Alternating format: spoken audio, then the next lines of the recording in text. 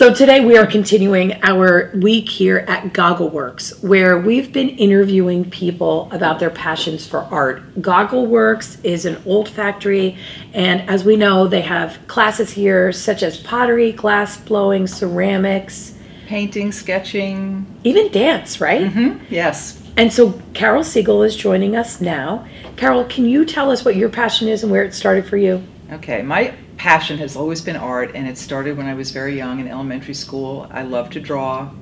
That was my thing. That was what I was known as in class. I was the artist, and as I got older, I discovered that I was pretty good and wanted to go to art school to become an art teacher, but unfortunately for me, I didn't finish, so I never did become an art teacher.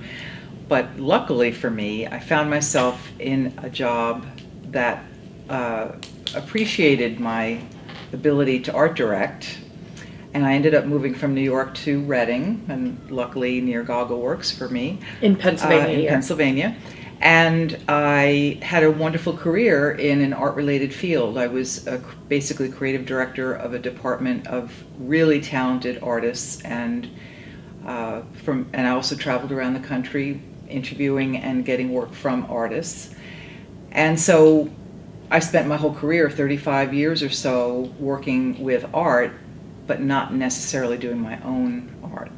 So somewhere along the line, when I had a pretty stressful executive position, I decided to take a class. And there's another facility in the Reading area that offers classes before Goggleworks had opened. And so I took a portrait class there and discovered that I love pastels. And portrait meaning drawing or painting? Yeah, pastel portrait. I took a portrait class. I could have done any number of media, but I chose pastel.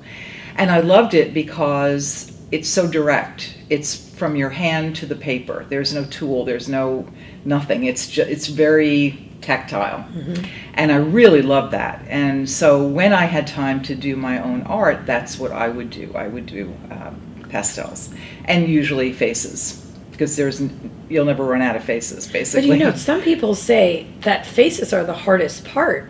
I mean, I'm looking at this piece right here. First of all, when you walked in with it, I thought it was an actual baby, and then I actually was a little, what is that? It was so real looking, but then when you look at it, it's not quite right to be a real baby. I don't know. I mean, it's just the face on this is just amazing to me. Thank you. So how I ended up at Goggleworks would be, I was here doing some charity work, fundraising for Goggleworks, and I went into the ceramic studio out of curiosity, and James, the manager, told me about it. And I thought, this is a great next step for me, because at the time I was retired from this job. I had more time. I did want to explore my own art, and at that point really only had any proficiency in pastels. But working with clay and doing the same thing with clay was really appealing to me. That just blows my mind. I mean, this is only how long ago? 2.5 years ago. 2.5 years ago, and obviously I'm not a professional. I don't profess to be a professional in any of the conversations that I have the whole time that I am at Goggleworks. But to me, I mean, it's just so real. You seem proficient in this art. Thank you. I think it's something that, well, I do like to do faces, like I said, and I've always done faces. But there's just something wonderful about doing it in 3 dimensions, and I love how direct it is, that I'm maneuvering the clay. And when I first started doing it here at Goggleworks, I took a hunk of clay and thought, let's see if I can make a head. And I used to characterize it as I would let the clay tell me what the head would be, and it would come out. I would basically start the structure, and then I would see if it's male or female or young or old. And the first couple of pieces that I did, that really was how it happened. And now I go into it a little bit more with a plan. And if I got to spend more time here, which my goal is to spend more time here, but I would go in with sketches and photographs. I mean, I think in order for me to get better, that's what I have to do. This one came from my head. I didn't you know, but it's just a matter of knowing where the features are and doing it enough to basically know it. But I'm taking a lot of classes, I'm taking a lot of workshops here and around the area, trying to get better. So it's just that you know that this had to have always been inside you. You know, I just, when I see this, bursting in, waiting to come out. No, I really feel like this is a talent that you always had. You just didn't know you had it. It just revealed itself to you over time. Well, I think I always knew that I was more interested and maybe a little bit better than average, but I never had any confidence that I was really good at it, and I still don't, but I'm getting better. But because I spent my whole adult life working with professional artists, painters, mostly painters, and I have had to learn that they've been at it for 20, 30, 40, 50 years, and they do it full time. I was dealing with professionals, and so they were really dedicating all of their time to it. And when I first thought of doing my own, I was frankly intimidated by the message in my head, like, you're not as good as those people, but right, limiting beliefs, which self-doubts, limiting beliefs. Yeah. I mean, it's what we talk about this so often on the show, and I've been talking about it today, that we hold ourselves back. Yes, because it's quite freeing when you finally say, you know, I've said to myself, I can't compare myself to those people, which I did for years while I was working with them, and even years afterwards. Oh my God, I can't draw this, and I can't do that, and this one is so good at this. And I've let it go and tried to just embrace the truth is, am I better than I was last month? Or if I'm not, yesterday. Did I make a mistake? You know, can I correct it? What am I learning from it? And really, I hope I live as long as my mother did, because that means I've got a few more decades to go, which would be great.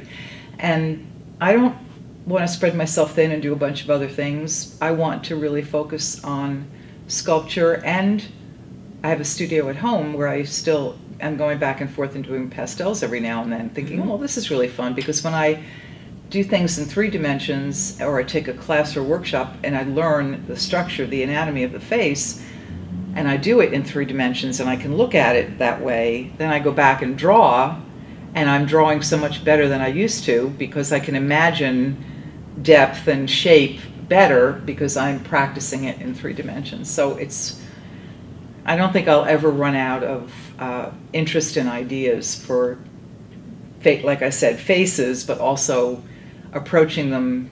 There's so many different ways to approach so many different faces with clay and with pastels. And they're both, you know, with my fingertips, which is great. And I think, too, you touch on something, because I'm a writer. So even just for writers, or people of the arts of any kind, you know, using mentors to strengthen your craft without comparing yourself to where they are when they produce it. And so often, like you said too, they've been at it so much longer, you know, and things just take time. I mean, I cannot believe the progress you've made in just a couple of years. I mean, that seriously. And pastels, the colors, I mean, are colors that, you know, I think that is your aesthetic, your love for pastels. Just like, you know, we talked to James, and he has a very distinct aesthetic within his work, and uses the swipe marks, and Birdie's aesthetic is the box tops and the buttons, and Melissa's is just that earthy, you know, yes. She's very earthy. Right. You know, I think that's how people develop their style. The process of doing that is really interesting, because at first I started just seeing if I could make it look like something, and oh, well, yeah, that looks like a head. Okay, I can do that. Now let's see if I can do another one. Maybe I did it once. But the process of trying to develop a style, trying to see what's comfortable, trying to see what other people react to, because this was in a show we had an opening last night, and this piece was in the show, and it got a lot of attention, and that's the first time that I've ever been in a show, and it was like, oh, it was eye-catching to wow. me immediately. What do you think you've learned about yourself through this process? Well, I've learned a lot of things, actually. One of them is that I have a passion for something that I'm willing to stick with, and make everything else get out of the way and move forward with it. I hate being bored. I'm restless, And when I come into the studio and work, whether it's in my studio at home with pastels or at Goggleworks with clay, time's irrelevant. I'm always late for dinner when I'm here because I'm so I'm just inside of it. It's just the most wonderful feeling, and to me that's it. I mean, getting good at it or getting better at it or evolving into a style will be wonderful, and I believe it will happen, and I believe that I will get better, but the process of doing it is so pleasurable for me that I guess that's, you know, I've learned that there is something that I care that much about, that I would just stick with it, and nothing will stop me. and that's exactly what they say when you find your passion for something, Yes. is that everything else you will just put to the side so that you can focus on that And thing. when I don't, when life gets in the way, You get mad. I do. Yeah. I do. I mean, I just want to be here, and so I'm taking a wheel throwing class, which I came from this morning the first time. And now I know I'll be here at least every Saturday, and now I know that I'll come during the week because I have to work on the piece that I worked on Saturday, and so I'm back in the groove. But life does have a way of demanding things of you. So for people, because you know my job is to try to get people to hear the stories of my guests and be inspired to incorporate something that they love so much. So if we're talking about just anything, and it doesn't even have to be sculpture or ceramics or pastels or art, but if somebody incorporates something they love into their lives, what do you think they could envision? What do they need to see or feel? Because I hear so much passion and feeling coming from you right now. Well, first of all, I think that there's an infinite number of things that people can do and be, but do with their time. It's a matter of examining what it is that you are passionate about. And it's easy as an artist to say, well, art, you know, and then break it down and make it more specific than that. But not everybody is an artist. People can have passion for teaching, cooking, gardening, and whatever it happens to be, whatever the interest is, if you pursue it and you dig into it, there's no end to it. There's no end to what you can learn, because if it's a new passion, a new interest, you certainly have everywhere to go with it. You're not an expert yet, so they could envision themselves learning a lot of new things, starting with something, starting right. at the beginning, whether it's online. I learned a lot of things online. I've looked at and a that lot would be of my YouTube. next question: Yeah. is how do they explore that? And you just Absolutely use the internet is such it's a great amazing. resource. YouTube is wonderful, and people are very generous with their time and their talents on YouTube to put out videos to teach you how to do things. I've watched many sculpture videos, and I've watched, one time I went online and I found one, and I looked at how long it was going to be, like how much time do I have to devote to watching this, and it said 5 point something. I went, no, that can't be 5 hours. It was literally 5 hours. It was an entire sculpture done of a woman, a model sitting there, with calipers and the whole thing, and he started it from the very beginning, from the bag of clay, showed his tools. I've watched it 3 times. Wow. Because it's just a wonderful lesson and if I get a little bit better, more experienced, and then I go back and watch it again, do you know I'm the seeing name it of differently. that? Right, absolutely. Do you know that? I don't. Well, you know what? Maybe you can email me that link, and we'll put it in the Okay. show notes, because Okay. anybody interested in sculpture would Yeah. be able to start at home. You know, and maybe we should say that would be the first step for their plan if they're into It would sculpture. be so inspiring. Okay, so Yeah. okay, overall, if people were to incorporate something new, some new passion into their lives, what do you think that first step would be to execute? Well, talking to somebody who already is involved in it. If you're, for example, if your passion is giving back to the community, and then you just have to start talking to different organizations. If your passion is art, I would say go online is the first step. And if you live in a community, we're lucky enough to live in a community where there is Goggleworks and all these classes, but you have to learn from other people. So you have to go out, put yourself out there, find somebody who's a step ahead of you on the path, or 10 steps ahead of you on the path, and begin. Sitting home and thinking about it isn't good enough. No, you have to get out there and start. And I would say a lot of false starts are fine, because if you think you might have not a whole lot of passion about something, but a little bit of an interest here and here and here, the way to find out is to start to do it. And I did not know how I felt about clay until I started playing with clay, until they gave me a bag of clay and I started doing it. So I was interested in art and interested in faces, but the real passion comes from really doing it, really immersing yourself in it, making time for it.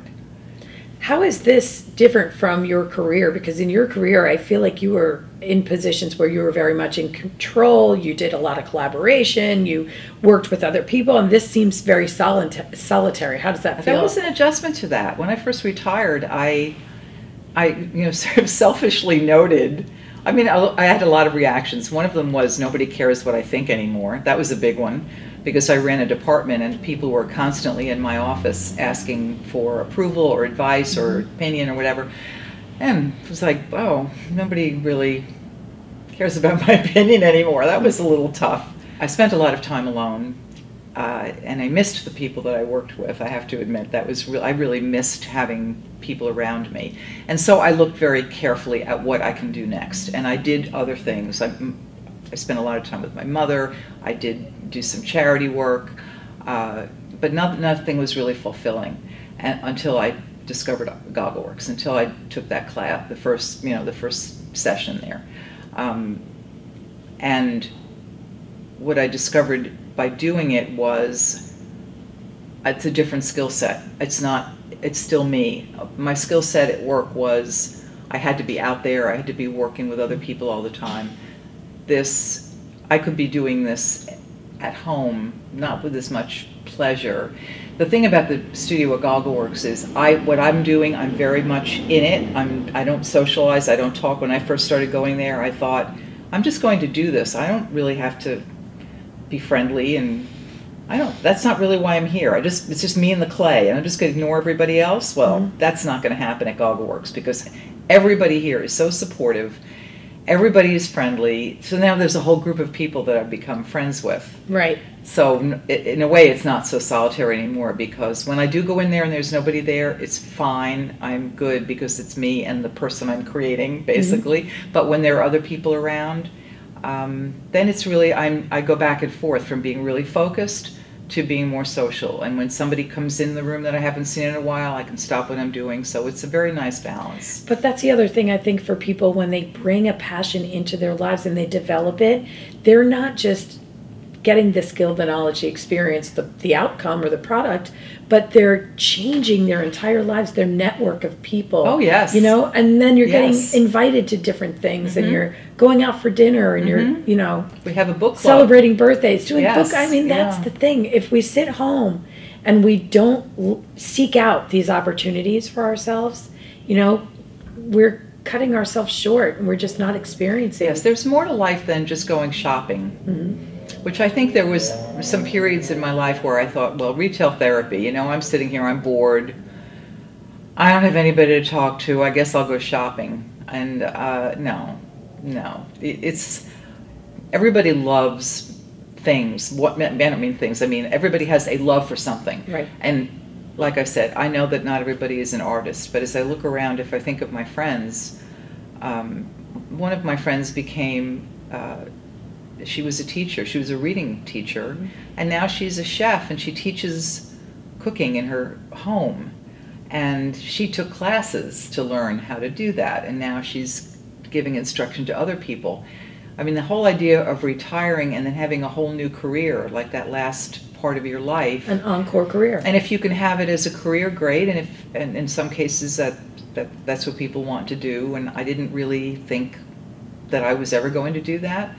But I'm starting to change my mind. I'm starting to think, well, maybe I would show in a gallery. Maybe I would be willing and able to sell my work. And maybe people would really want to enjoy it in their homes. And that's like a big thing for me. That's a real stretch for me, believe me. I'm still in the process of looking at that. And maybe all of the experience that you had into your life until right now has led you to that. Because I was thinking that earlier, that I'm curious if all of your work experience, if you coupled that with your art experience, what you would do with that. And I used to think when I first retired that that's just what I would do. I would take all that experience in marketing and the knowledge of because I had to create art, hundreds of different designs a year I worked for a craft company that made needlecraft kits and paint by number kits and rubber stamping and scrapbooking. So I had to really know what people wanted. And I used to think when I retired that it would be easy for me to do that, just to continue, find a new product and pursue that. But it turned out that I really didn't want to work that hard. I really wanted to just take a break from it because it was a long and very challenging career. So I just wanted to, But you may apply it. But now now it's all in there, I'm afraid. And now I'm starting to think it might be coming out again. And you're starting to see how you can benefit yourself with it. And it is, I think, some instinct that whether it was born in me or developed over all those years in my position. But yeah, I think that's where my mind does go, I have to admit. So what final thoughts would you like to leave everybody with today? Well, I think that the confidence comes from being active in the world and doing something that you really love and getting better at it. And I would say to be motivated to go out there and do whatever it is that you love to do. Every little baby step you take is going to get you to some place that you're going to love to be. And just thinking about it and staying home and not doing anything about it is what a waste of your life. Life is too short. Life is too short. That's a good one.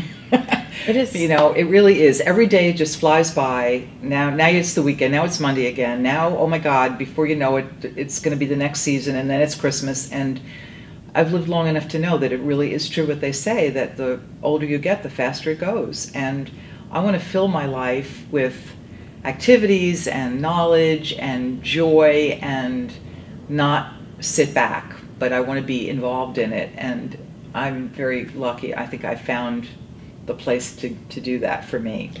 I would wish that for everyone. Me as well. Yeah. Is there a place where people can check out your work online? Do you have anything posted? No, I'm not quite there yet, no. Okay. I don't. Well, you know what? Are you on Facebook? Uh-huh. Maybe we could make you a part of my private group on Facebook so people could reach out to you that way. Okay. Okay, sound good. Right, Thank you so much for speaking with us today. Thank you. I just love it. Fun. I love where you've been, where you are, and where I think you're going. I think it's exciting. Thank you. Thank you. I appreciate that. That's it for today, everybody. Please remember, you motivate me. I'm Lynette Renda. And I talk to you, and I talk to you, and I talk to you, and I talk to you, and we love, and we hate, and we take.